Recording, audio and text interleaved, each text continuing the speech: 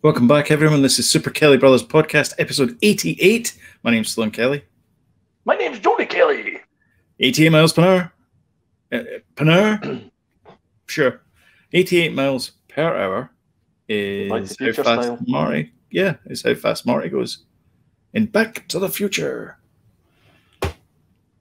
Oh, is this episode 88? It is, yeah. All right, I've just woke up. Sorry. Missed the previous 87 episodes. If you have, what you should probably do is you should hit the subscribe button, and then you'll get a notification bell and all that kind of stuff, and you get timely reminders of when we do post an episode up, so you'll never have to miss an episode in the future. What a great segue. Or, brilliant, Sloan. That's the best yet. It is. I knew this would be good. Okay. Or go to our website also and get all the podcasts from way back. Oh, way back when. Even back to our original pilot episode, which is called Oh Solo Mio, where we talk about the Solo movie, which I need to go back and listen to because I'm pretty sure that we didn't like it when we first saw it. There's one for you. Wasn't a video? Oh, it wasn't a video. No, it's audio. So all the audio is back up, and you can get them. They're all on the podcast as well as an RSS feed. As well as if you're listening on iTunes, you can give us a 5-star rating. That'd be awesome. Help the channel out. Get the momentum going. Get some more listeners, viewers. That'd be great as well. Likers as well. Yeah, subscribers. It's always good. Helps the channel. Friends. Boosts us up in there. Friends that we have several friends of the channel. James Baker, obviously from the Fabulous Baker Goss. He's been on a few times. On this podcast, and he also does the live show that we do as well, which is We'll Do It Live. Gaining momentum. We'll Do It Live. Gaining momentum, yes. Yeah. Quite a few viewers.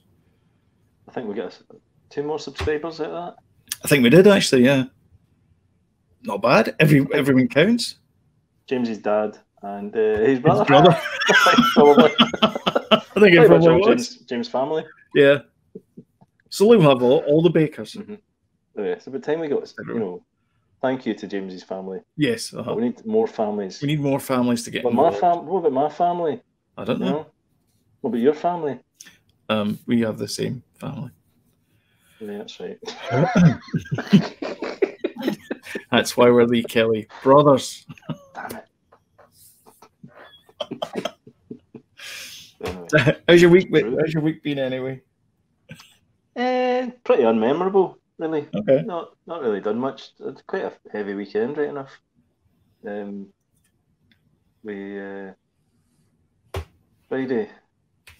we did a bit of a late one in Evelyn, and then Saturday we were over at Mark's, who gets name checked a lot in this. I was telling him that actually. Gets name checked a lot because he was the only one watching. To begin with, the live on Thursday, Wednesday. Sorry, Wednesday. I just agreeing whatever you say. And so I was saying that, and so James was there as well, and with far too much to drink. He brought the whiskey out and all that. It was just oh dear, it was messy. I did that last night. I did that last night, which is why I am now currently on root beer. It's not a good idea on top of beers. No, because the first time you have the first hit of whiskey you get, you're like, oh, I don't think this is a good idea. Then the second one, it's like, it's quite warming, and then by the third third sip, you're like, I could do another couple of glasses of these, and it's a slippery slope whiskey. It's very tasty though, very tasty. Yeah, I was on Bowmore last night. I don't even drink Bowmore. That's the only one I've got. I used to have a cabinet full of it, but because hardly anyone's come over, they haven't brought me whiskey. Gradually worked your way through it. So I've gradually worked my way through it. It's only taken me 2 weeks. Well, it's different times, isn't it? Oh, exactly. Yeah. I'm not driving. I do like the idea of a whiskey, though. Just coming in, having a whiskey, big chunks of ice. Oh yeah. But do you know what I want to get? I'd love to get the the Death Star ice cube maker thing that you can get. Oh yeah. And it's like a mold. Isn't it like a golf ball size? That's huge. You put some whiskey in that. I'd be scared. I'd be scared of doing that. You know that bit where you get the last drop of whiskey and all of a sudden that goes in and you're like, you choked to death. You choked to death on a Death Star. What a way to go! What the hell a way to go! Folk think you're getting force choked by Lord Vader. If you try to melt it really quickly in your throat, just massaging it like that to get the heat. You know what you would do? Do you know what to do? Just calmly make yourself a coffee. Calmly make yourself a coffee. That might work. While you're panicking and slowly dying. Yeah. Just to melt it, get it down there. And the weird thing is, they'd do an autopsy and they wouldn't know what they'd know it was asphyxiation, but they'd be like, "Well, how did he do it? How did he die?" Is that the perfect murder? Could be. Was there not a Columbo episode with icicles? There was a Roald Dahl, Tales of the Unexpected, and it was a leg of lamb, a frozen leg of lamb. That was the murder weapon, and the policemen come and stuff like that, and she's roasting she murders her husband and roasts the lamb, and the police are there to investigate, and they're like, the only thing we need to do is find the murder weapon. But she invites them she's like, would you like to stay for dinner? And they're like eating the lamb, and he goes, it could be right under our nose and we don't even know it. He's taking a bite of the lamb and all that. More mint sauce. I love his wee short stories. They're fantastic. They are good, yeah. Tales of the Unexpected was a good show. Yeah, well, that was one of them. I bought a big kind of compendium. It was podcast. People can't see this, but it was about 3-inch thick book of all the short stories that he did. Oh, really? But they were billed under Tales of the Unexpected, but they were first released in three different books, I think, and then they made them into Tales of the Unexpected. Oh, I did not know that. Fact fans, I can't remember the names of the books, but anyway, I think I had one of the original ones as well before the compend. They compiled it all into the Tales of the Unexpected book.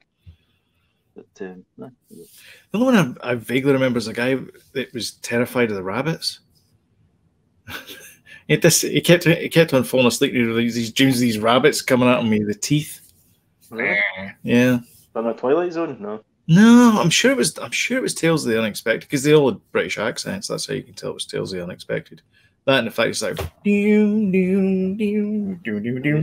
at the start. Yeah. Good stuff. It's a great classic show. In fact, you should bring that back. Never mind your reboots. Do you remember the movie Four Rooms? It was 4 different directors. Quentin Tarantino was one of them. He adapted one of Roald Dahl's short stories for that movie, and it was about the gambler that had the missing finger. Okay, I'm vaguely remember. I don't think I saw the 4 Rooms thing. Was that the one? Was that the one with Tim Roth as a bellhop? Yeah, it was. Aye, that's right. Okay, no, I never saw that one. Aye, pretty good. I can't remember who the other directors were. I'm not sure. Robert Rodriguez. That would be a good guess. It would be a good guess, but I don't think he was at that point. Maybe 4 Rooms. 4 Rooms, yeah. Fact checking on the fly. 1995 that came out. 25 years ago. One of the directors is the guy that did Killing Zoe, Richard or Roger Avery, is it? Roger.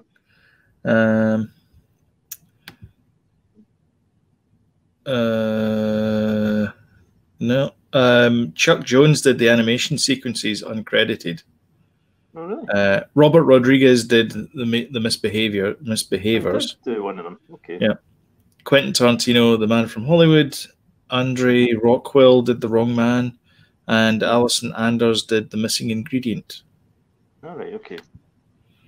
So it's a wee hidden gem for Tarantino. That one. Yeah. It's Tarantino fans out there. You probably all know about that. I didn't know that. Oh, interesting. The directors all wrote the segments. Yeah, but he adapted his though. Tarantino. Yeah. Oh, that's interesting. There you go. I need to check that one out. Yeah, it's probably worth watching again, actually. Yeah. Yeah, sounds good. 25 years ago, though. Wow, that's scary. 1995 it came out. That is scary. I know. I remember it being advertised. I think I saw it in film 1995. Jeez, Barry Norman. It might have been Jonathan Ross at that point, but yeah. Oh really? Yeah. I don't know. Right, Check your facts there, fans. I'm not entirely sure if it was. Maybe it was old Baza. I get my reviews from Mark Kermode these days. Oh, do you? He doesn't like anything though. It does now. He seems to have mellowed. I used to think he was like that, but he seems to have mellowed. Yeah, he likes Tenet, but he didn't understand it. He's the kind of guy that would go like, "Goodfellas, it's okay." No, not that. But I know what you mean. In the past, he's been a bit kind of controversial, but so have you, right enough. Your thoughts. Controversial in my own lunchtime. Aye, exactly. Occasionally. Is this my thoughts on Rise of Skywalker? Well, no, not really. Or certain reboots? No, that one. Okay. If you haven't seen our reboots chat, you should check that out. Yes, that was last Wednesday. In fact, we've still got the. Oh, we're good for episodes.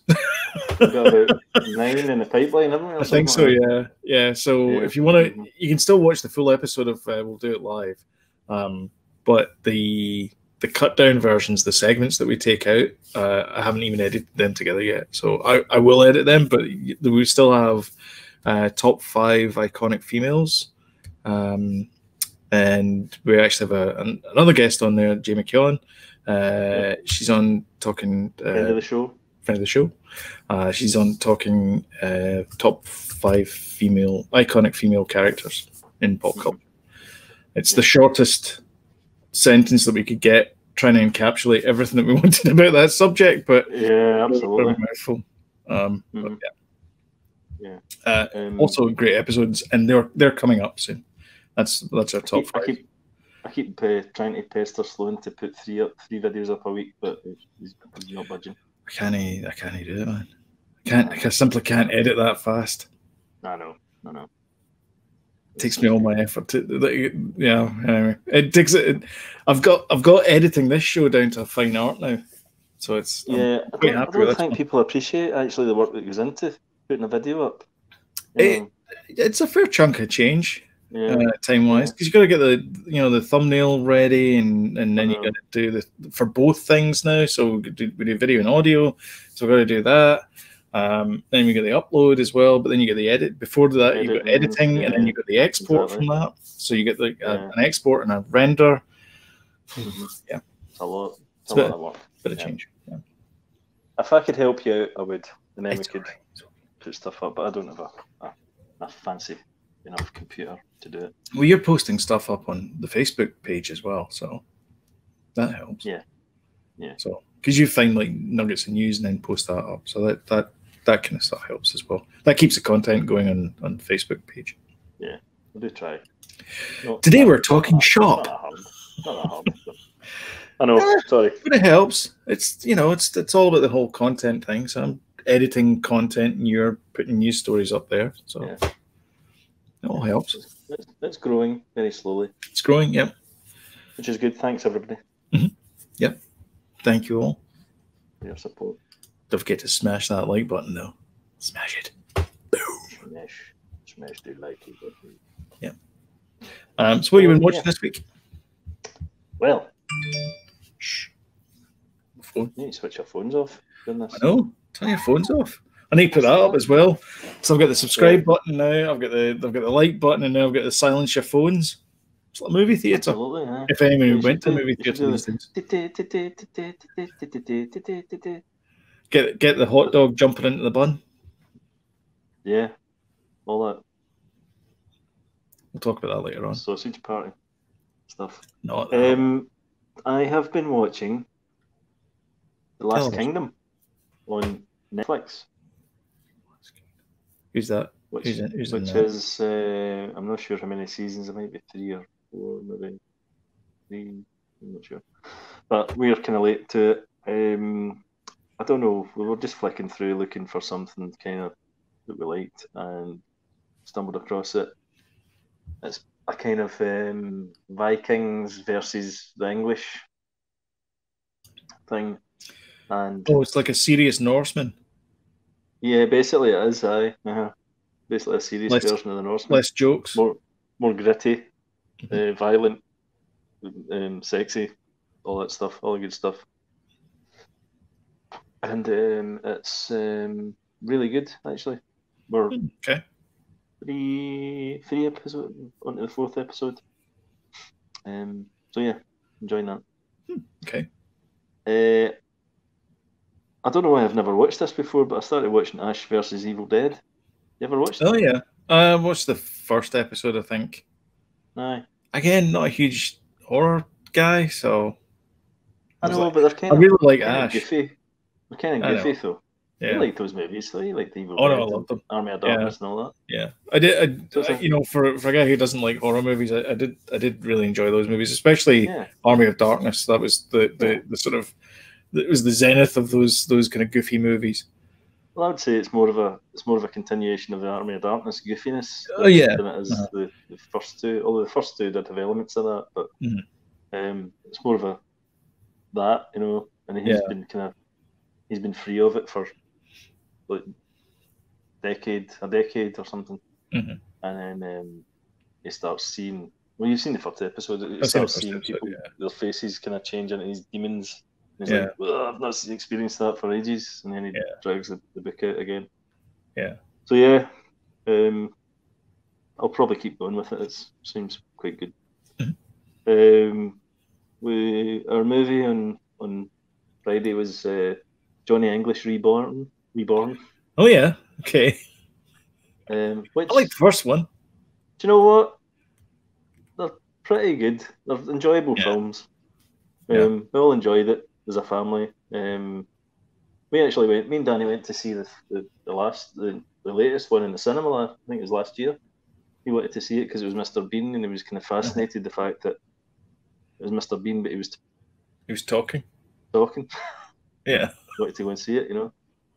Well, Mr. Bean doesn't really talk, and and he's just kind of, it's all like a silent movie, isn't it?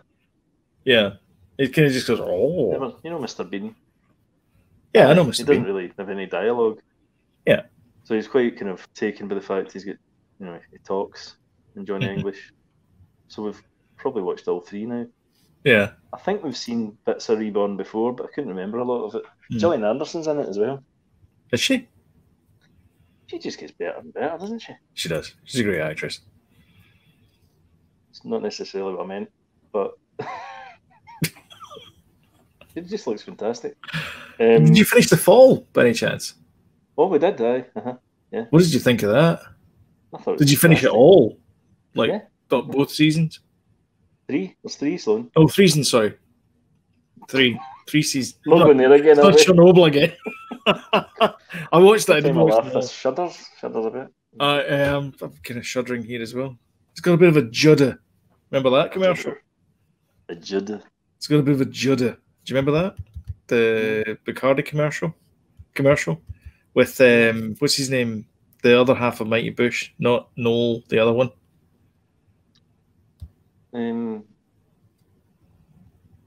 Barrett. What was his name? Julian Barrett. Yeah. Mm-hmm. He's the guy that said, it's got a bit of a judder. No. Fact. No. Oh, okay. I'm sorry. Continue. Modern Family, obviously. Oh yeah. We'll just blast. I was watching a couple of episodes of that this week as well. One of the Halloween ones. Pretty much every dinner time we watch like 2 or 3. Mm-hmm. Cobra Kai. Started watching the first episode. Which is really good. It just eases you right back into that atmosphere of the 80s. It's not set in the 80s because it's obviously modern. But it's the same guys though, isn't it? It's Ralph Macchio and the low rent Arnold Schwarzenegger, that kind of guy like that. I think he's in it as well. Yeah, he is. Yeah, the guy that was in charge of the Cobra Kai. Yeah. He was in charge of the gym or the dojo or whatever it was. Mm-hmm. He was the boss guy. Then he just beat up the other fella, Tommy. What was the bad guy's name? I don't know what the bad guy's name is. Was it Tommy? I've watched the first episode. I can't remember, but Nigel. So he used to beat up Nigel because he got him wrong. You know that kid throw you around. Yeah, it's really good. It's just I loved Karate Kid. We all did, and it's a worthy successor of the movies, definitely. Well, that's good. So far, I mean, only one episode in, but you just get the feeling that it's going to be good, Yeah.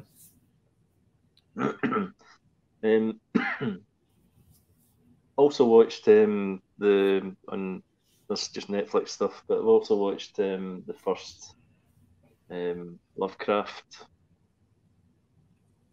Oh God, what's it called? Lovecraft World or something. It's basically HP Lovecraft. Okay.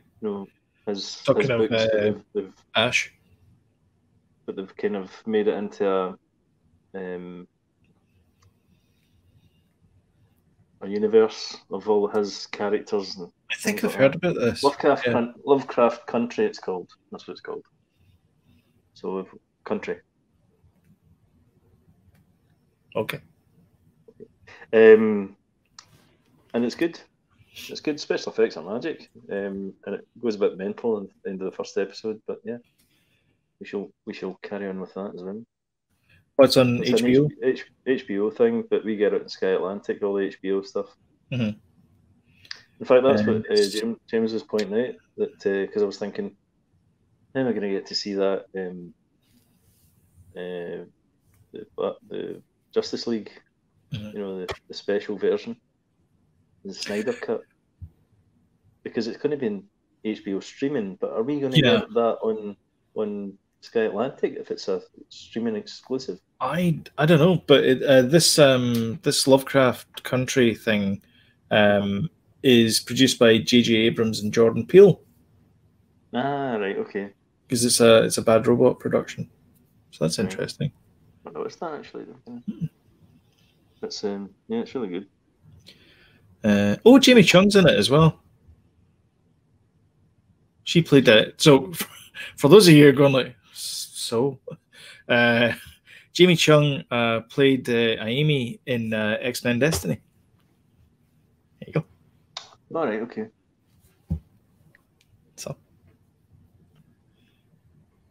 anyway, that's it. That's me. Over to you. All right. Becky. Well, I watched some Netflix this week. I watched I Am a Killer Released, which was a 3-part mini. Oh, actually, this was going to ask Color of the Space or Color of Space. Oh, Color of Space, yeah. That's out on Netflix over here. I don't know if it's out on Netflix in the UK. I've seen it. Because that's an H.P. Lovecraft story, I think. It is, aye. Yeah. With Nicolas Cage. Yeah. And he does a brilliant Nick Cage moment in it. Oh, does he? Throwing potatoes into a bin, I think, or bananas into a bin, one of the two, but he gets over. He goes full Nick. Oh, does he? Full Cage. Full tilt Cage. And I'll tell you what, it's a good movie. It's great. Really good. Oh, is it? He's got some really good movies these days. So The Sorcerer's Apprentice, you're including in that? We tried watching that today. And I was like, maybe we should watch this later. Is that on Disney Plus? Yeah.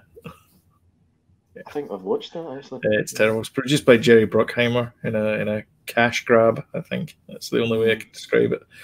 Yeah. Anyway, so I watched I'm a Killer Released, which is about this guy who accidentally killed a guy that worked in a Subway shop, and he accidentally killed him by entering the Subway shop, arguing with him, and then shooting him 6 times in the back. So it was clearly suicide because the guy hid the gun after that, and so he ended up serving 20 odd years in prison. He was going to get it was in Texas, I think it was in Texas. I'm pretty sure it was Texas. Yeah, it was Texas.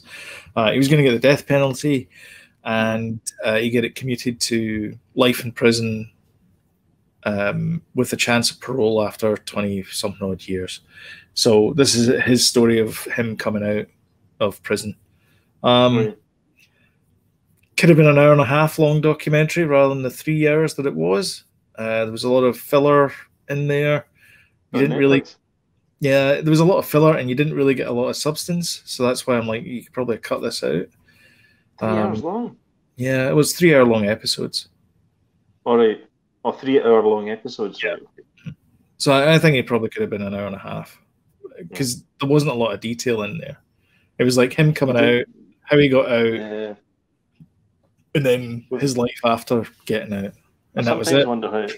Sometimes wonder how they pick these things, because we've said that before, that, you know... We should do one. We should do a documentary. Pitch it to Netflix and see if we can get like a couple of million and then just shoot it with our iPhones. And do a lot of repetition. Yeah, just do a lot of repetition. Because I think that's quite important if you do repetition. Recall. Yeah. Recall. Like back to when I was talking about the iPhone. And then we just repeat that. Because that's what we should do. We should pitch that to Netflix. About a conversation we had about an iPhone. And just keep going back to it. And just keep talking about it. About how that iPhone, we decided it was either going to be an Android phone or an iPhone. And we found out that the iPhone, but we won't tell people that the iPhone doesn't overheat as much as the Android phone when you're shooting in 4K. And also have lots of drone shots of it. Oh no, you need tons of drone shots, and there was a lot of drone shots in this. There was like ones at the prison. There was the usual one where it goes over the, you know, the winter scrubland scene where it does that thing and it pans over the trees and they're all just twigs. Did all that stuff. You've got a drone, don't you? Exactly. I could do that. You could do that. I could do that. Of course, I need to get a pilot's license, and I'm not joking. Oh. Talking of which, I watched the David Blaine thing that I was talking about. I watched that as well. Week. Ascension. Yes. Yeah. On the YouTube special. Yep. That was a 3 hour long thing as well. Yeah. That you're never getting back. I watched it. I watched it in fast forward. I watched it in fast forward as well. I just kept on clicking and right. When's it? Because it was like it was talking to Marcus Brownlee, or MKBHD as he's called on the YouTubes. Marquise Brownlee, he does technology things. He reviews Galaxy smartphones and Teslas and things like that. He's a great reviewer, fantastic interviewer as well. But he was talking to this guy who was the manager or something, and he's asking all these questions, and the manager's like, I don't know. And then Marcus is like, yeah, he's got an antenna here, and he's got one in his boot, and then they've got this thing where it depends on which one's closer to the Earth. Like, so if he's in free fall like that, then the antenna is going to be there because it's going to be closest. So it's going to intelligently shift to that. This is what Marquez is saying.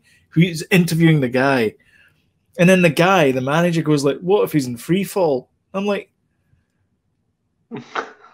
Marquez is interviewing you. Why are you asking questions? He's giving you the answers. So anyway, and then I just fast forwarded to the bit where he took it. He says goodbye to it was 3 hours long, so it was like explaining all of it at the beginning. but I watched Joe Rogan getting interviewed by Joe Rogan, and he explained all that anyway, all that stuff. So I was like, I don't know if I really need to see that, because I know they kind of fast forwarded it onto him ascending. Go ahead, Marquez got the information. He was supposed to go to 30,000 feet. He went to 22 or something and then jumped. He went 20, just under 25, I think, and then not that I'm saying it was it was pretty amazing, like what he did. Let's not poo-poo it. I couldn't do it. You couldn't do it. I wouldn't have done it. No. I can't climb a flight of stairs without getting a nosebleed. So it's all yeah, but it was pretty. I mean, it was an amazing thing that he did, and he does all these things. They're not tricks, and people go, I bet it was a trick. I bet it wasn't, because he's a magician. But he actually did it. There's cameras all over him. He does these stunts now. Yeah. But he was obsessed with Houdini. David Blaine. Yeah, when he was younger. I think all magicians are obsessed with Houdini. Maybe. I think they all are. They've got this. But Houdini was like an escape artist, though. He was an escapologist, Jody. Actually, yeah, I think you'll find he was an escapologist.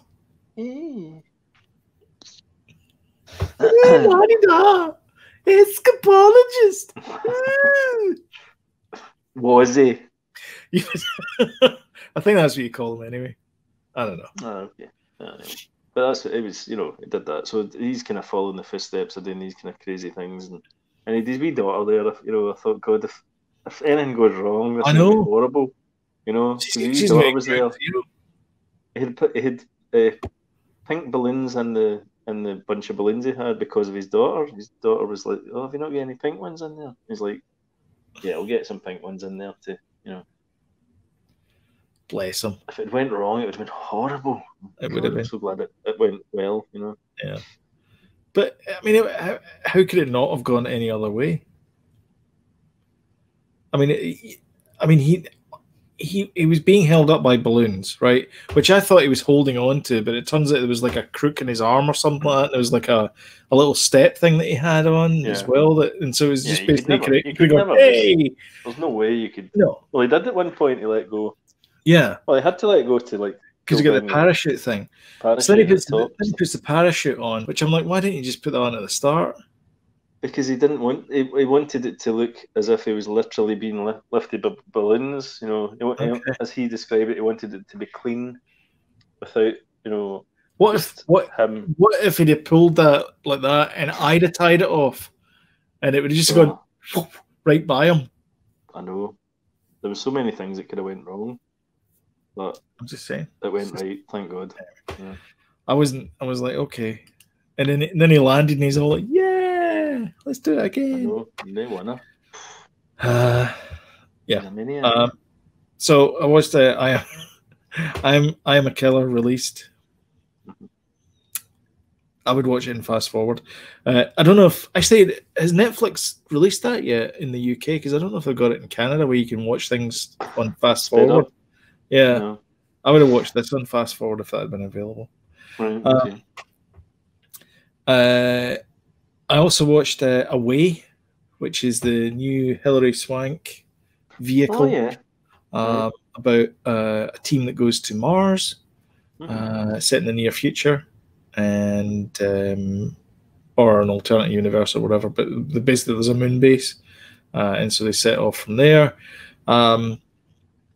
This program suffers from the bad editor / director trying to be too clever fatigue that I've noticed that is creeping into a lot of TV productions, where they set off at the start showing one thing which may or may not be in the present, and then they cut back to something that may or may not be in the past, and then they cut back to something that may or may not be in the future, and then cut back to something that was in the past, and they keep doing this kind of thing until eventually at the end of the episode you get this whole story kind of thing. I hate that. Please stop doing that. If that's your idea of directing, please stop doing it. It is not. It's not confusing. It's just tiring watching it. Jumping about, you mean? Jumping about so that you're a bit, and then it all ties in at the end. But it's jumping about telling how you saw the events happening. Then it's jumping about showing what I thought the events were happening.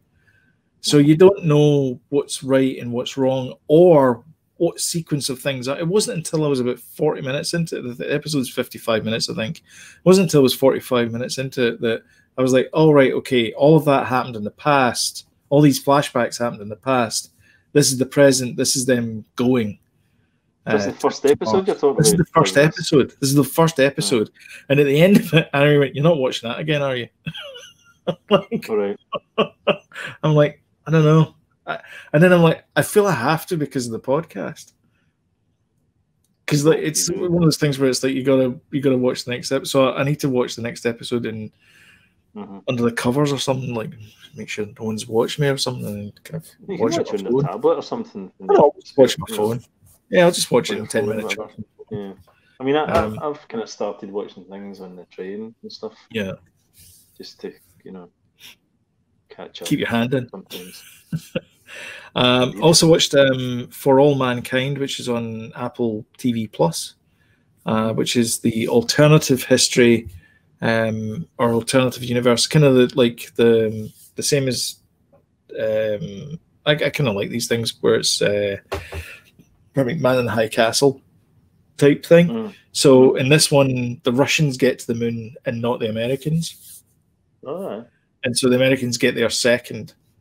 And Nixon wants nothing to do with them because he's going, I don't give medals for people who come in second place and all this kind of stuff. So he's a bit peed off about it. It was okay. It was not as confusing as Away, but the ding for me, and I know the app's sitting there, it's right on my television. The ding for me though is when you go into the Apple TV app, you can't find a damn thing in there. Like you just can't. It's almost as bad as Prime. Actually, it probably is as bad as Prime. The UI is just terrible. You can't find a damn thing in there. They need to give themselves a hard shake. It's not good. Does it not continue if you've watched an episode and you go? So you go back. It comes up. Continue watching. But you got to go back and find it. That's the same problem that Disney Plus had when it first started. Yep.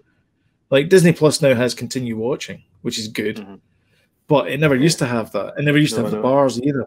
Although the bars I still have contention with because it's like, why not just make them red like everybody else does? I mean, YouTube is red, Netflix is red. They've got it as blue, so blue blends in with, like, most people don't have red unless you're watching the Black Hole, which I started watching.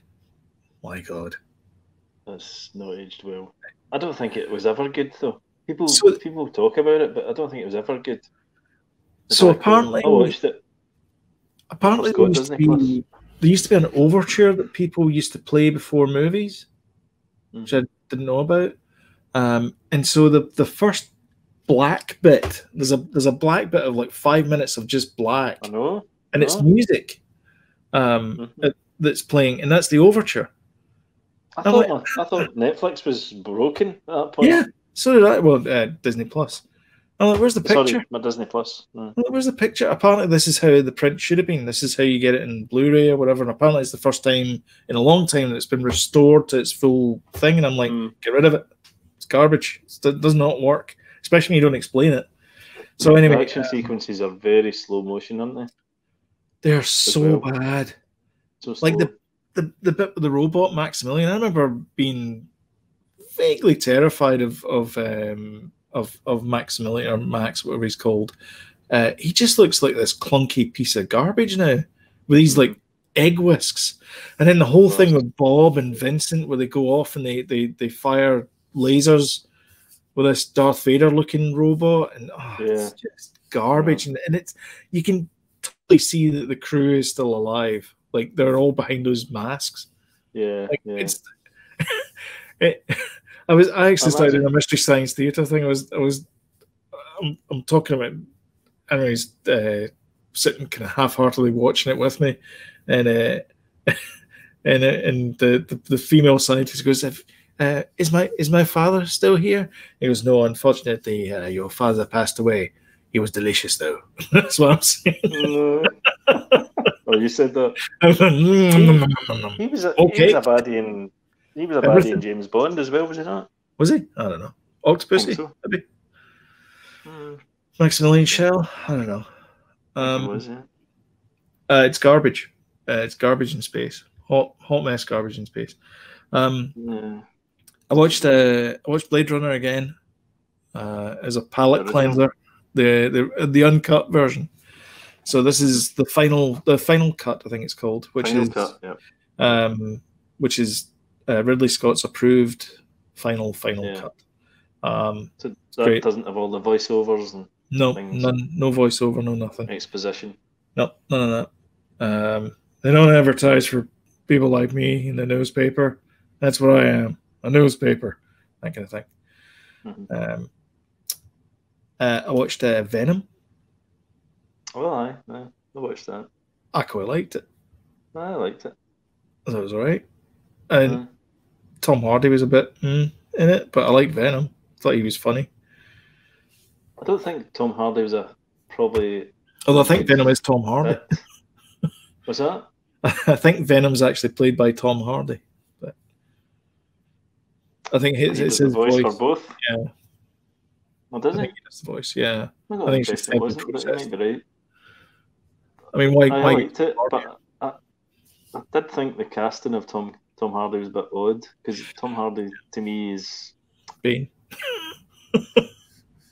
Bane. He's a kind of. I always imagine the Venom guy to be a bit more weedy than Tom Hardy's a bit too. Yeah, he plays him like he's weedy though. He does play him like he's weedy, yeah. Mm-hmm. But he looks like he would have just gone next door and smashed that guy's guitar anyway. Yeah. Because I think Tom Hardy always lifts anything that he's in. Yeah. Did you ever watch Peaky Blinders? No, I've not seen that. No, is he in that? Yeah, he's in it. He's brilliant, and it really lifts the scenes when he's in those. In that, he's brilliant. He was great in Bronson. Rock and Roller, the Guy Ritchie one. Yeah, Bronson's fantastic. That was one of his first roles. Yeah, absolutely brilliant. Yeah, it's great in that. There's an Australian movie which I used to get mixed up with that, which is Chopper, and that's a great movie as well. That's a great movie with Eric Bana. Eric Bana. That was one of his first movies as well. Movie. It's such. I've seen that movie, I don't know, maybe 4 or 5 times. Yeah, I've seen it loads of times as well. Such a good movie. But Bronson's just as good. Bronson's just good, but it's a very, very kind of similar story. Bronson was the director that directed Drive. Oh, is it? Yeah, it's the same director. Is a Danish? Is he Danish? Director of Drive. He's done some crazy movies recently, though, like Neon something. This Winding Refn. That's him. Yeah. Yeah. He did Valhalla, quite an arty. Pusher trilogy. Valhalla Rising. Okay. Cool. He did do Bronson, didn't he? He did. Yeah. He did. I did. Okay. I watched Lucy, which is Luc Besson. It's okay. I like that a lot. There's a fair amount of action in it. It didn't feel like it didn't feel like a Luc Besson film. Which I don't know if that's a good thing or a bad thing.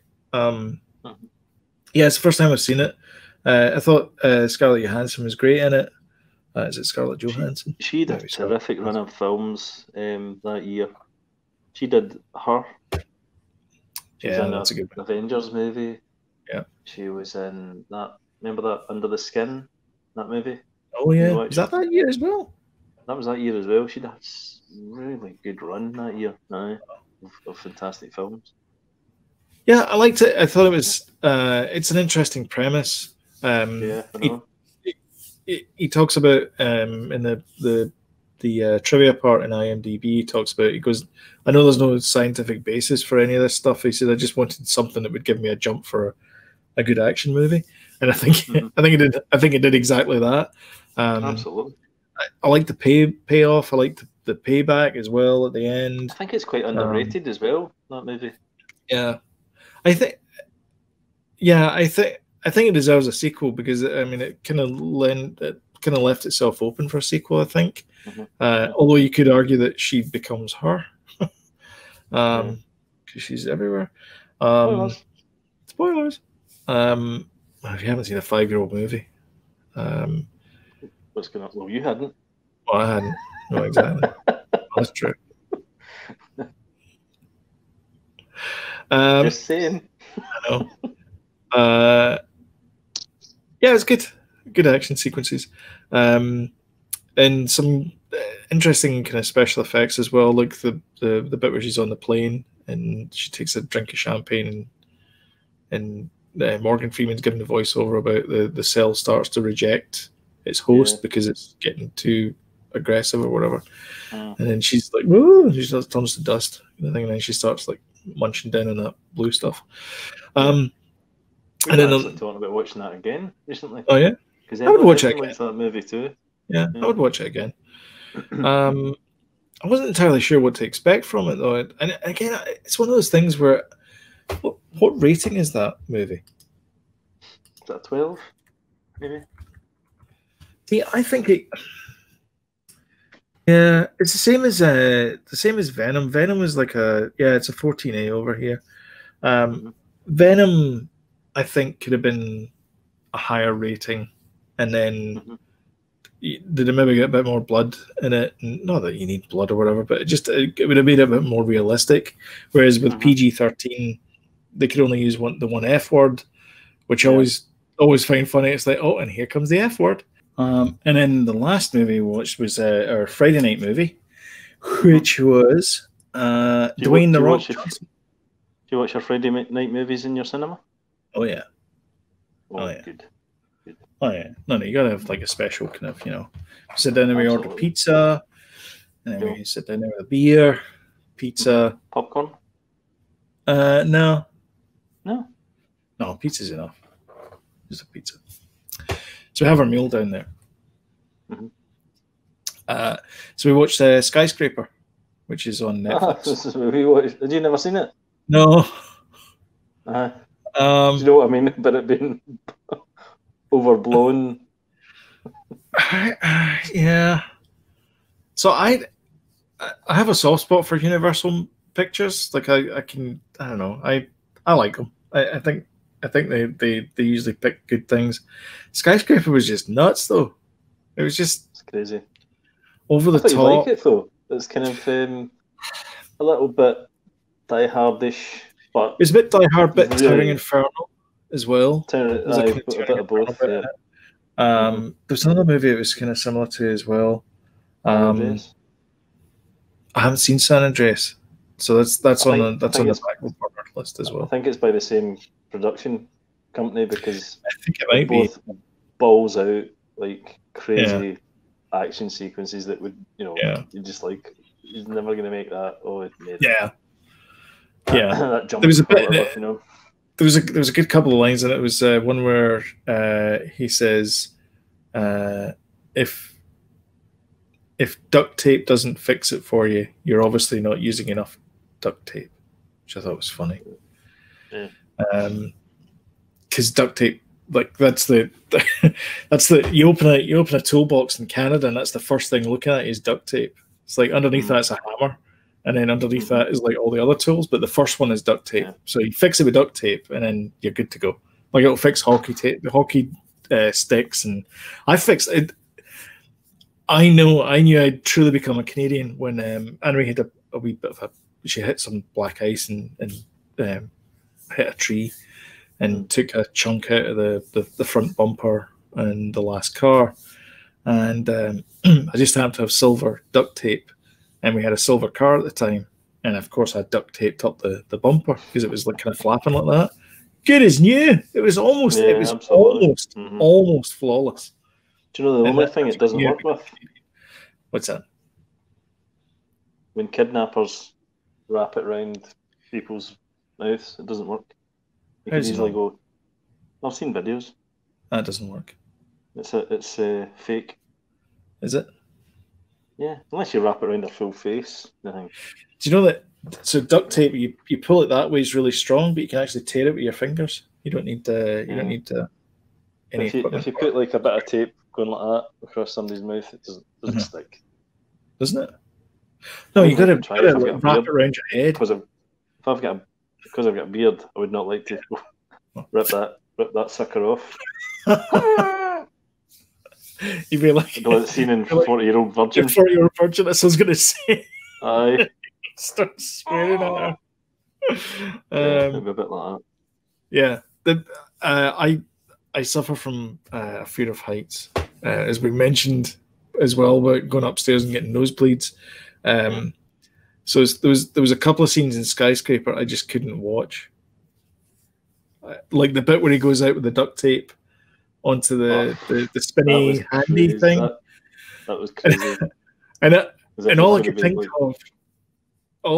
of was the bit in Galaxy Quest where Sigourney Weaver went, "I'm going to kill the writer that put this in." Yeah, there was a documentary about Galaxy Quest on recently. Was there? Well, it was on here. The best Star Trek movie. One of the Sky channels. Yeah, it was quite an in-depth documentary. It must be on the DVD extras or something. It's honestly that and the Orville is better than Star Trek. Prove me wrong, internet. Crikey. And I'm not talking about Next Generation or the original series. I'm talking about the Star Trek that we have now, Picard and Discovery. The new Star Treks. Please send your comments to Jody at superkellybros.com. Yeah, so Skyscraper, I thought it was okay. I thought I kind of liked the fact that Neve Campbell's in it as well, so that was good. I haven't seen her since. I mean, I know she's been in movies since then, but she was obviously famous for being in Scream. She turns up as a naval surgeon, which is a bit of an upgrade for her character. Because normally she's just running around with a knife in her hand, trying to avoid the Ghostface guy. Yeah. It was nice to see her in the movie. And it was nice the fact that Dwayne Johnson wasn't the big tough guy that he normally is. He was just this kind of ex-Marine FBI guy. Well, he was slightly out of shape, you know. Like there was one point where he runs and he's like doing a heavy breathing thing. They can all check the pulse. Still a tough guy. Oh yeah. But yeah, ex-tough guy. Retired tough guy. Although within about 2 seconds of seeing the guy coming off the elevator, I was like, bad guy. Oh yeah. His pal. The fight he has in the apartment with his friend is pretty good. Yeah. It's quite almost unchoreographed. You know, it's like wild because they're just using everything to smash each other with, kind of thing. Yeah, it's a good fight scene. Yeah, it is a good fight scene. That one, yeah. Actually, probably the best fight scene in the movie because there's not really that many fight scenes. It reminded me of the fight scene at the start of Total Recall with Sharon Stone and Arnie. Oh yeah. You know, the kind of domestic fight scene. You know, the only thing top 5 domestic type fight scenes. The other one that springs to mind is Kill Bill. I'm not going to be ignored. The ultimate fight scene. Kill Bill one. Shoryuken. Oh yeah, Kill Bill one. Yeah. Oh, in the trailer. No, the domestic fight scene. The mum. Yes. In the house. Yeah, and if you want to talk to me about this in 20 years' time, come look me up. That bit. Come get me. Come get me. Yep. I would love that to happen. That to be the Kill Bill. In real life. No, you walk in, you got to like hit people over the head with pans. No, I'd love it. I'd love Kill Bill 3 to be that. You know, that was what it was.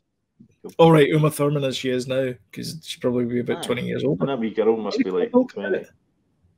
When did Kill Bill come out? God. 2003. So we get another 3 years. So 2023. And then you can have your Kill Bill Part 3. 6 or 7. Yeah. So yeah, that'd be pretty cool. Yeah.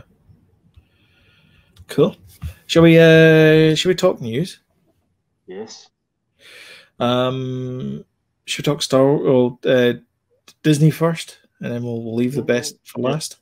Okay. Mandalorian got a release date for season 2, October 30th. So that's good. I'm excited to see. Show me the baby. The poster has Baby Yoda on it. Yeah. As the meme says, I am Star Wars now. I wonder how season 2 is going to go, though, because season 1 was so good. I just hope they build. I hope they build on it. I'm hoping they do that the lone wolf and the cub thing. I think that'd be really cool to see them in like fight sequences together. like handing off to each other. I just feel as if they've kind of done that. I hope it's got a different tone. Every season's got a different tone, a different maybe flavour to it. But not far away from not far away from season 1. But I just hope every season's got a kind of something. So Ashoka's in seasons as well. Hope they keep it. Oh yeah, that'd be good actually. Yeah, nice and tight. And that's it. 3 and done. They don't overstretch it. That would be good actually. Then it gets crap. It's the same as Father Ted. There was only 2 or 3 seasons of that. He died though. No, well, he died shortly after wrapping the final. They said that was it. They weren't going to do any more seasons, and then he died after it. But yeah, but yeah, seasons of that. Anyway. Well, there's only 2 seasons of Fawlty Towers, 12 episodes. There is. So sometimes it's best to do these things. Ricky Gervais has got that mentality. Yeah. Because of Fawlty Towers, he does 2 and done, or he'll do 2 in a special and done. Yeah. And I think that's a good idea. Just come up with a new character, because you can still use the same people. I mean, it's still him. He's been in Derek, Extras, The Office, the Like Me, Life After Death. Life After Death. That one. So you can always have different situations, and I don't know. You can pigeonhole yourself into coming up with like crazier and crazier situations for those characters, whereas you can just anyway, it doesn't matter. We're analyzing things here. Anyway, Mandalorian. Yeah, Mandalorian. Ashoka Tano is in it. Yeah, big time. Season 2. Is Cara Dune coming back? Cara Cynthia? I'm assuming she will. I think she will. I think they're the kind of that's the kind of band of brothers and sisters now type thing. Do you think Mayweather will make a reappearance? I don't know. That'd be good. Because he's obviously got a score to settle with Mandalorian. Well, I think that, as in the gang. Yeah. I think they will. I think that'd be good if they caught wind of where he was and they want revenge, Yeah. But they're locked in that prison. Yes, they have to break out of the prison at the end of that episode. Yeah. So who knows? But good though. I'd like that if they can mint it again. Yeah, that episode so much. Yeah, that's a great episode. There's not many bad episodes in that season. I mean, there's a couple of weaker episodes. Like the Gunslinger one is a bit, but yeah, the rest of them are great. Like that one where he has to barter with the Jawas. Yeah. All they're going is egg. Yeah. First time I saw that one, I wasn't sure about it, but it's a great episode. It really is. Fantastic episode. So did you buy Mulan? Did you spend your $35 Canadian on Mulan? Did you? $35. $35 Canadian. £20 here. £20. $19.99 here. I think we do this all the time. It's the same price. I know. But anyway. Okay. Yeah. So neither did we. No. First of all, it's getting good reviews. I'm a Mulan fan. So is it? I was reading the BBC website, and they were saying the reviews were mixed on Mulan. Well, Rotten Tomatoes, it's 82%, I think, or something. Oh, is it? Well, that's higher than that Beyonce one, Black is King. Well, anyway, don't worry about buying it because you get it for free in December because it's going to be free from December 4th. Mulan. Yeah, do you know the thing about it though is I do feel like if you want to support cinema and support movies and support the art, we probably should buy it for $20. It is worth it. It's less than a cinema ticket for family, really. Yeah. There's that part of me, but there's other part of me that's like, But I mean, to see it in the cinema anyway. Okay, so Black is King gets a 5.4 out of 10 on Rotten Tomatoes, and Mulan gets a 5.6 All right. Not Rotten Tomatoes, IMDb. Sorry. Mm-hmm. Rotten Tomatoes.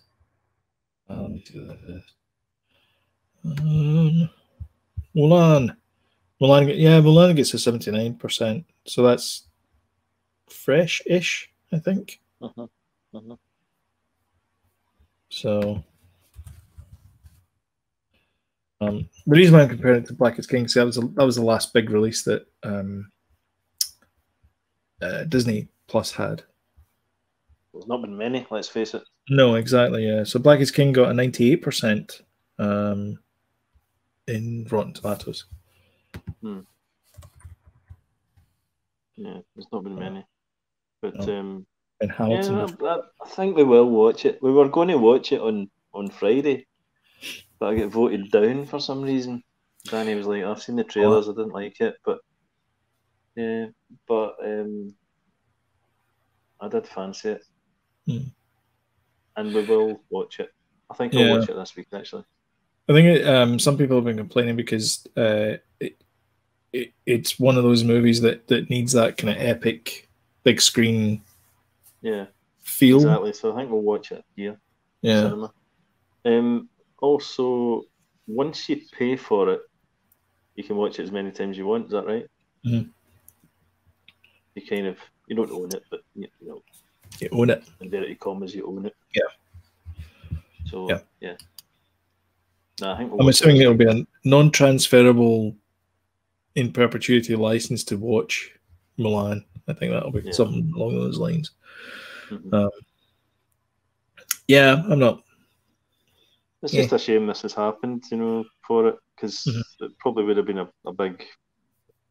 definitely a big deal in the cinema and stuff. I mean, it was the same as Tenet. The US box office debut for that. So they had an opening weekend in the US and they got $20 million opening weekend, which is clearly not what Warner's was hoping for this movie. They were hoping for a much, much larger opening. In fact, they were hoping that it was going to be a $1 billion movie. Every company, I guess, wants $1 billion movie, but it's clearly not. Tenet, I know it's because of the pandemic and people are, a bit edgy about going back to cinemas and stuff, but I don't think Tenet would have been $1 billion movie. It's too out there. It's too complicated for people, And Chris Nolan always gives people a bit of respect about their intelligence, for his movies. He doesn't really,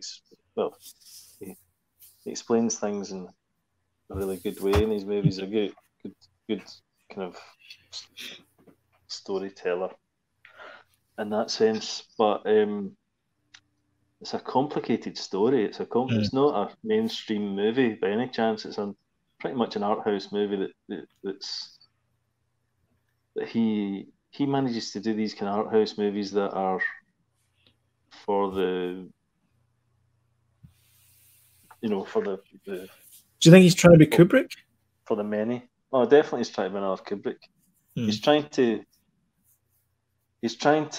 create myths the way that Kubrick did. And he's trying to create puzzles and mystery 100%. And this one is the most one that people will talk about for years, Tenet. Because Inception, you could get your head around Inception, but this one, I don't know if I described it in the last show. I don't know if you didn't. I don't think we spoke about it, did we? It's basically, I was trying to explain it to Evelyn, and I actually couldn't. And then I thought. So did you just watch it yourself? Yeah, I did. Yeah. Okay. So it's basically the story is going this way, right? But halfway through, you realise the story's actually going that way as well, and it crosses paths. Right. Right. And that's where the backwards stuff comes in, because the stuff that's going this way, all the backwards stuff that's happening this way is coming from this. Yeah. If you get me. Yeah. And it is a mind F, big time. It is a thinker. Okay. And I think going to see it again, which I probably will. I mean, a lot of the thing. There's a lot of kind of exposition in it. Exposition. Mm-hmm. Talking about explaining stuff, but the dialogue's a wee bit kind of muffled at times, a bit Banish. Yeah, but he does that in quite a lot of his movies, though, and a lot of people complain about it. But he does that where like there's a bit in. The music's too loud. The mix is wrong. The music's too loud. Yes. All the explosions are too loud. Yeah, because Inception. In a few movies, definitely. Mm-hmm. I think it's Michael Caine is talking. Oh no, it's Interstellar. Michael Caine's talking. Yeah. And Hans Zimmer scores like blah, blah, blah, over the top of him, and he's trying to say something. You're like, what? And for a movie like that, it's really important that you hear what this, saying and explaining stuff, and But what he's probably saying, because it's Jessica Chastain, I think he's talking to. He's probably saying, and I told them you were only supposed to blow the bloody toes off.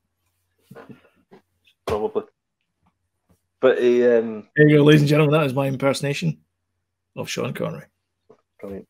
Absolutely. Thank you. Showstopper. Yeah, so Tenet. And I don't know what it will do worldwide, but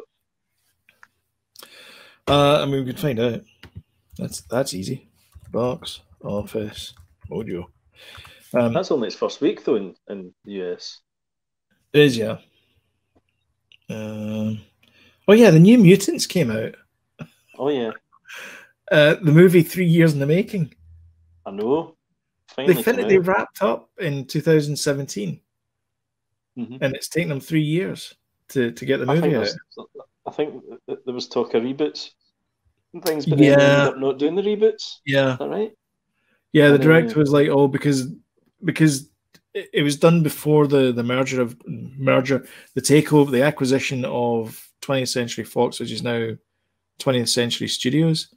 Before the acquisition of that, and then when they got acquired, they were like, well, now Marvel owns everything, so what do we do now? And they're like, well, we should do reboots. And then they hemmed and hawed, and then eventually like, just release it. And that's all that to have it delayed that long, apparently. I don't quite get it. Maybe they were shooting a Netflix documentary. I think it's meant to be okay as well, Meant to be pretty good. Sorry, that was a joke about sorry. Overreaching things. Tenet has made. Oh, is it Tenet because it? Hang on a minute. Have I cracked this? Is it called Tenet because it's a palindrome? It's the same forwards as it is backwards.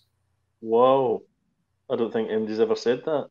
Okay, you heard it here first, folks. You're right. Mic drop. It's made 146,200,000 worldwide. That's all right. It was released in 2,810 theaters this weekend, and it said there's a pandemic going. PG-13. Too bad. Yeah. He'll never make its money back, probably. But I don't know how much he's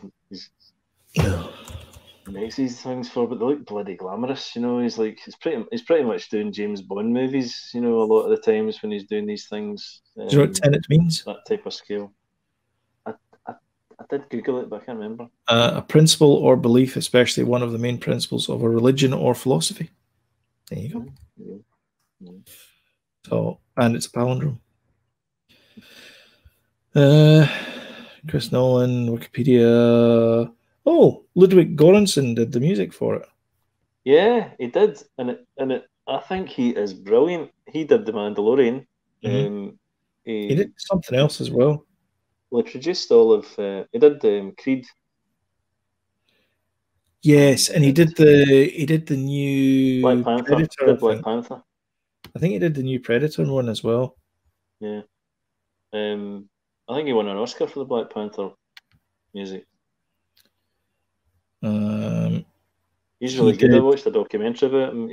He does the Childish Gambino, the Donald Glover, the music project thing. He produces all that. That's how he got That's how he got the Mandalorian, because Donald Glover was talking to Jon Favreau. Right. There you go. It's not what you know; it's who you know. But yeah, he's brilliant. Really, really good. He also did the music for Central Intelligence as well.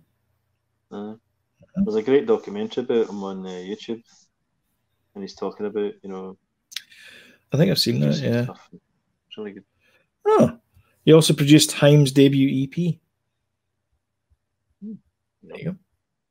They're a good wee band. The three girls. Yeah, the Haim sisters. That's good. I did not know that. No, brilliant. I've got their first album. Yeah, the first album's really good. Yeah, it is. They sound a bit Fleetwood Mac. Like one of them sounds like Christy McVie, the other one sounds a bit like Stevie Nicks type filter. Shall we talk Mario? Oh yes. So I lost my shizzle. I did. I never knew about it, right? I didn't know. And but somebody posted up a thing in Facebook and said, "Whoa, yeah, this has just happened, Nintendo Direct," and I'm like scrambling for to get onto YouTube to watch it. Yeah, brilliant. The first thing I heard about it was somebody posted up a link to a Polygon article about Mario Kart Home Circuit, and I was like, "What? That's nuts!" So it's basically a real world Mario Kart. So you get these, you buy these little cars, and then they've got little cameras on them. They're RC cars, and you control them, and it's the same thing as the Labo stuff. Yeah, it's the same thing as the Labo stuff. So you get like these cardboard checkpoint gates. And you set them up, and there must be like an AR camera inside it, and it detects what the checkpoints are, so that you know who's winning and all that kind of stuff. I mean, who's doing that? Absolutely brilliant. Meanwhile, Sony and Microsoft are giving it all a thing. Look how many triangles we can push through our mega flop processor. Exactly. And they're going like, we're playing games over here, guys. Nintendo thinking out the box, having fun. Brilliant. Yeah. Utterly brilliant. Yeah. You basically get 2 carts. You can buy either Mario or Luigi. It's £100 here, 99.99, and but if you pre-order, it's £89.99. So you get your cart, your 4 gates, and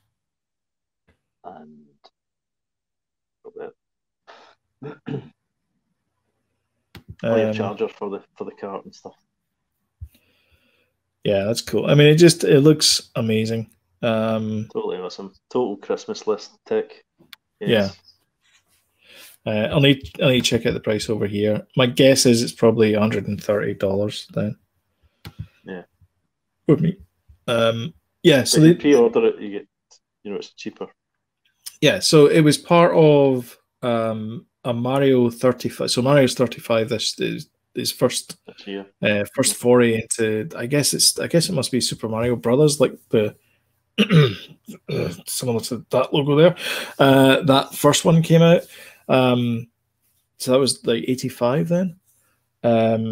So they announced that as a special one. Is it going way back to Donkey Kong? It won't be that well. No, I think it's the when they released Super Mario Brothers, the NES game. When it was called, which is 85. First time, because it was called Jumpman, wasn't it? Yeah. So. In fact, I think it was a carpenter as well in the original one, because he's got a hammer instead of anyway. So it was a Super Mario special Nintendo Direct presentation. So they announced Smash Brothers, which you and I, it's lost on us. Smash Brothers, I don't know. There's other bits and pieces in there. There's also an online battle royale as well. So you go through the original levels of Super Mario. That looks good as well. That looks good as well. That's free for for Nintendo Online. Yes. It's like so that's free. Like the Tetris 99, isn't it? Pretty much. Yes, exactly. Yeah, but you can send bad. So it's kind of similar as well to Dr. Mario as well, because you can send the bad guys that you defeat to other people's screens. Right, okay. That sounds so like fun, man. Yeah, so you can basically like screw people over and go, oh, there you go. You Yeah, do that there. Yeah, that sounds mad. They announced as well that the original Super Nintendo All Stars is free in the Super Nintendo Virtual Console as well. So you've played that. You played that this week. I immediately went on to play it. I was super busy this week. I'm not had a chance to, but I'm dying to go back to that. You know, it's the same. I mean, it's just upgraded versions of the original 3 games, plus the lost levels and which is basically Doki Doki Panic from the original. Sorry, there's the lost levels, which is Super Mario Brothers 2, which was all the levels that they couldn't do, and then it was the Super Mario 2 in the West. So the lost levels is what Super Mario 2 was released in Japan. It's harder levels. And then Super Mario Brothers 2 was a rebadged version of Doki Doki Panic, and that was released in the West. And then Super Mario Bros. 3, and is that it? I think that's it. That's it. But yeah, it's as you would have seen it on the Super Nintendo, which is great. See, having that, the Super NES, stuff, great. Donkey Kong Country's on there now. There is one. Stuff. There is one thing though. Where's Axley? I want Axley. So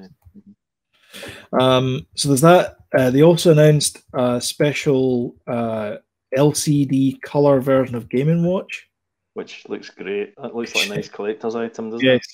Yes. Which is a standalone version of the original Super Mario Brothers game. That's fantastic. But in a handheld. And it's got a watch built in. It's got a watch built in, and it's also got the original ball juggly thing. Yeah, that's right. It looks like the thing. Yeah. And they also announced, what's the other one as well? They also announced a remastered Mario 64, Super Mario Sunshine. Oh, yes. And Super Mario Galaxy. Oh, yes. Enhanced, and a music player as well, which is whatever. An enhanced version for the Switch for each one of those as well. So it's 16:9 aspect ratio. I think you can do the 4:3 aspect ratio as well. Super Mario 64 it does have black bits at the side. I couldn't get it full. All right, okay. But the other two are. But it's enhanced as well. So what did Jody do? Booked it straight away. Immediately. Which is just as well. Because a lot of these are only available for a limited time. They've done a Nintendo. They've done a Disney. So you can't get some of these until beyond 31st of March next year. So I'm gonna definitely pre-order the remastered Mario 64, Mario Sunshine, and Super Mario Galaxy, because I think Super Mario Sunshine is probably one of the most underrated games, along with that. What's his name? Alex Hatcher thing that I can never remember the name of. Oh yeah. Game. Did you have a GameCube back in the day?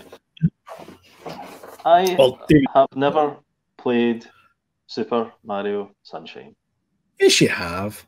I have never played it, and I cannot wait. Who did I play?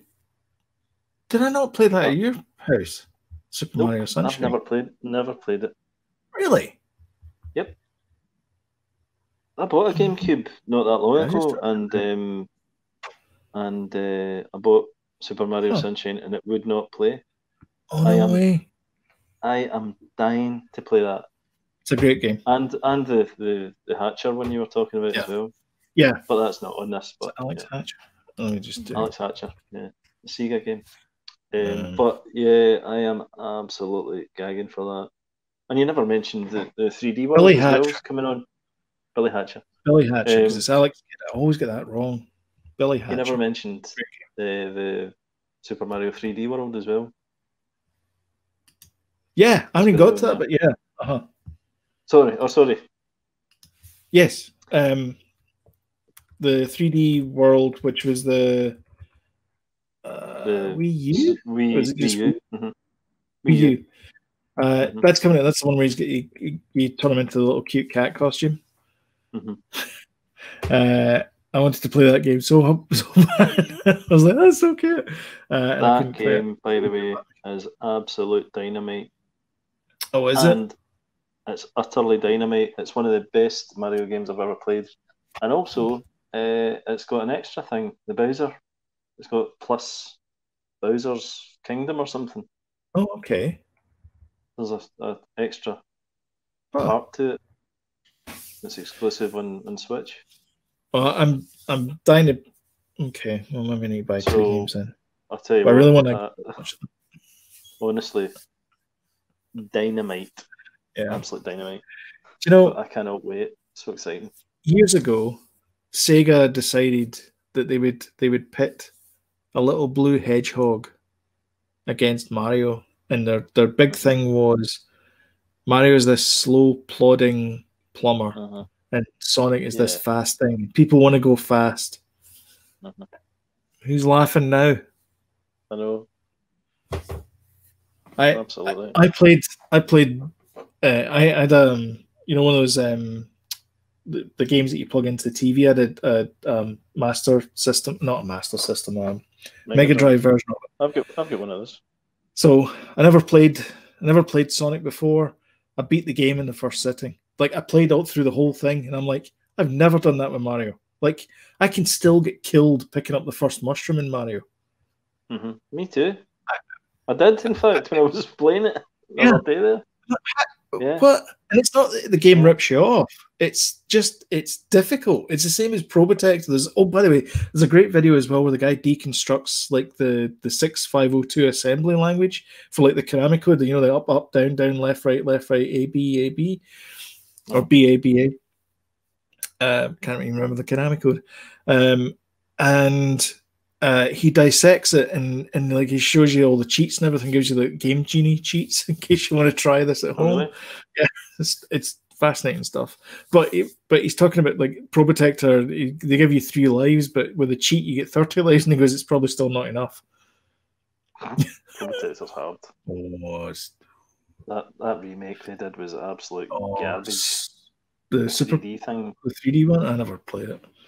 It was out last year or something. It was absolutely rubbish. Shocking. It's the same as Yar's Revenge. Yeah, they remade Yar's Revenge, and it was they should spend unreal shit on these things. Yeah, just want to pump them out. Beloved, some money. Beloved things. But, anyway, so that's. Sorry, what were you going to say? Sorry. Well, I was just going to say that you need to get those games. Yeah. I mean, they're a must. The Super Mario All-Star 3D thing. The 3D World is phenomenal. Yeah. And Mario Kart. Yeah.